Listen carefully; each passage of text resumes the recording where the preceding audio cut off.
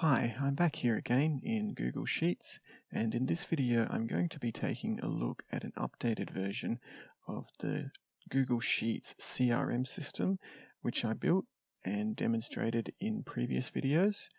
I've added quite a few new features to the system and modified a few things about how it behaves.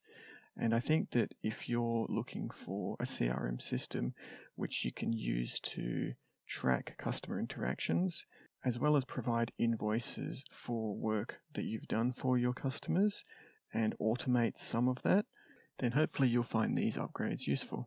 In this video, I'm just going to give an overview of how the system works, and in the next few videos, I'm going to be going over the individual sheets, formulas, and the different script files which make the project do what it does, so that you can implement this for yourself and customize it as you need to. To start with, there are 5 sheets. I've got an invoice sheet. I have a sheet for prices and rates. You might use this for product prices or labor rates, things like that. I have an invoice history sheet which doesn't yet have any data in it, but this plays a very important role in tracking your customers' invoices and seeing what kind of outstanding amounts that different customers have.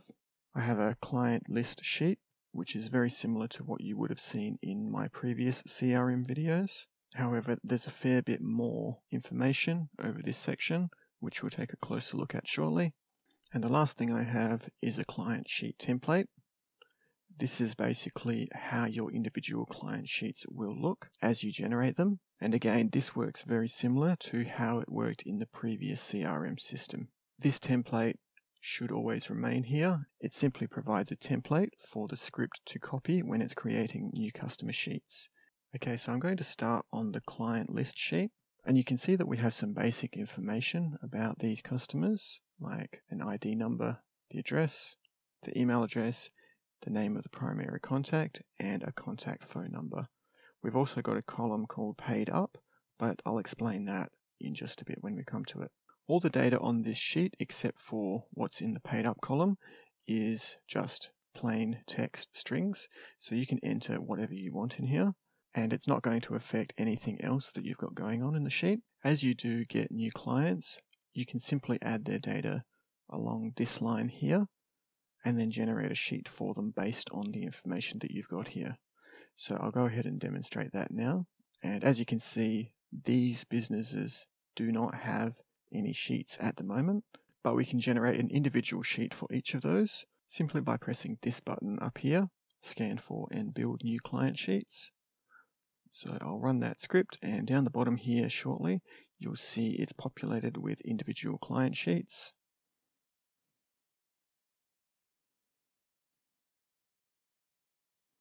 There we go, we've got 4 of them. And coming back to the client list, this first customer has an ID number of 6011 and the primary contact is Jim. We can see that that information exists over here as well. However, unlike what I had with my last update, these are dynamic ranges, so they're actually looked up from this client sheet rather than being fixed values. And that means that this information can be changed as needed. And the changes will be reflected on the individual client sheets. Now let's say that you have your client list here and you go ahead and add someone else. Let's say that I just added Jerry's Air Freight and that no sheet yet exists for him. However, we do have sheets for Kakoi Crepes, Nichols Jansing, and Red Sun Holdings. We only want to create a sheet for Jerry's Air Freight. We can do the same thing we did previously. Simply press the button and the script will skip over any sheets which exist and simply create the one that we want. So again, we have Jerry's Air Freight and we still only have 4 customer sheets. Once these have been created, you can go ahead and populate these information fields with all of the more detailed information like people that work there or their computers, passwords, usernames, things like that.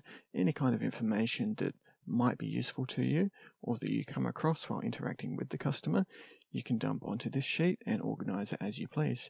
And you can also organize each individual customer sheet differently depending on what kind of customer it is. The forms section that we have over here functions in exactly the same way as it did in my previous iterations of this project. We can fill out our forms here if we do get a call from this person.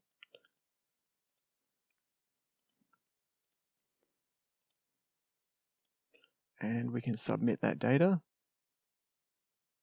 down to the relevant call history log section down here.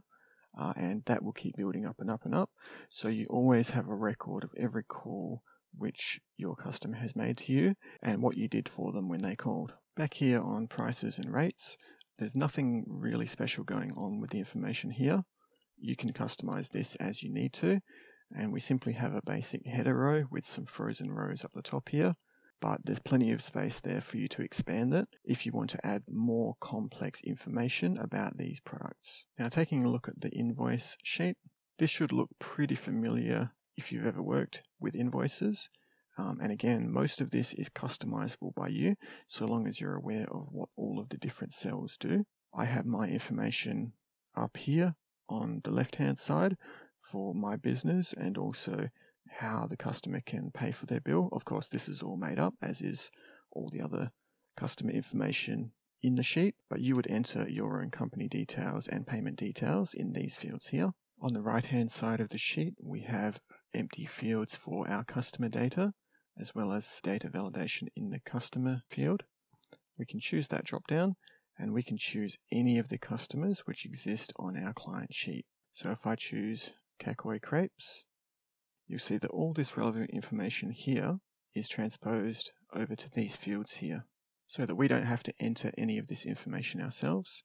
And we also have an invoice number here, which is procedurally generated from the invoice history sheet, but I'll show you that in just a moment. And we also have the date here, which is automatically updated by a script on a regular basis, so it should always have today's date in it. But if you're entering an invoice in advance, or maybe one from the past, you can change that date simply by double-clicking on that field. And we get a date selection panel, and we can choose a date in the past, or we can choose a date in the future. For now, I'll just stick with today. The main body of the invoice form has data validation fields which refer to my prices and rates sheet. There are only 3 items on that sheet, and like I said, you can add more as you need them.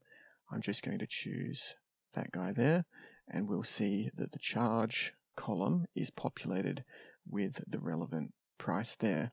We do need to specify a quantity, so let's say that we spent 2 hours helping this customer. Our line total will automatically be calculated, as will our total due.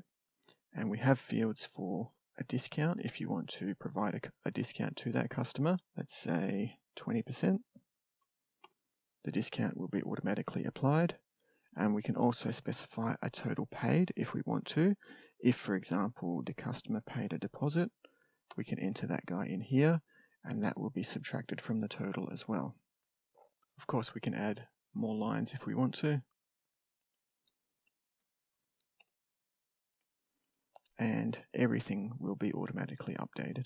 Once you've built your invoice as you like it, you can come to the bottom of the page and hit the print button. That'll run a script which takes all of this information and builds a PDF file which you can then email to your customer. So I'll take a look at my PDF invoices directory and wait for it to refresh. There it goes. And what we have here is the name of the company, the number which was on the invoice, as well as the date that it was processed. You can modify how this behaves if you want it to look differently, but I think that's just the most important information that your customer is going to need to see when they come to pay that invoice. If we open the invoice, we can see that it has all the information which we specified displayed in a neat PDF file. And now you can simply take this PDF file and attach that to the email which you send to the customer.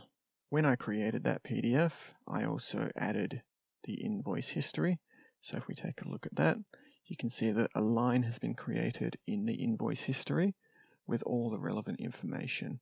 It doesn't worry about individual items. It only cares about the total due and the customer and the invoice number.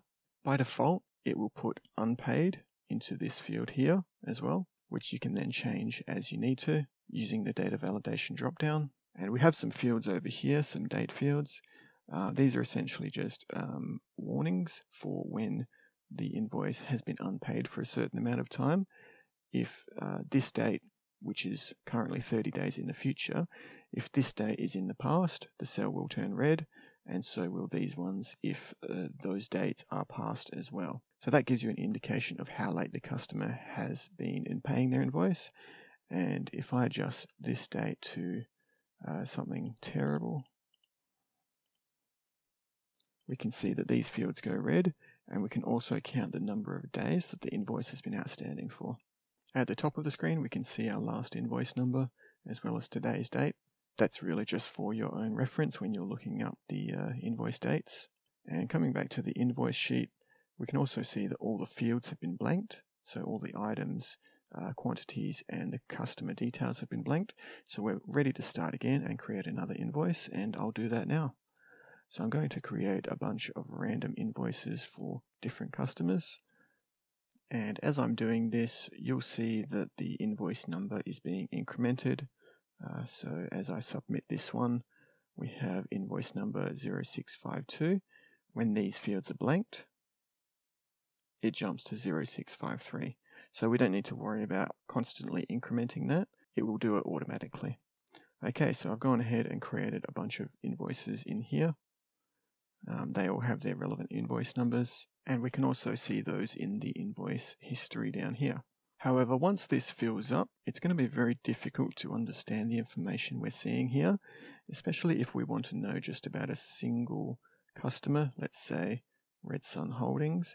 We want to know how many invoices do they have which are unpaid, and what's the total value of those invoices. So we can come to the individual client sheet, and we'll see over on this side that we have 2 outstanding invoices with a total of $15.75, and we can see the individual invoice numbers here as well as their individual totals.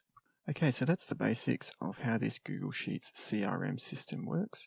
We have individual client data sheets, we have a template sheet which we're copying, we have a master client list, we have a comprehensive invoice history of all paid and unpaid invoices.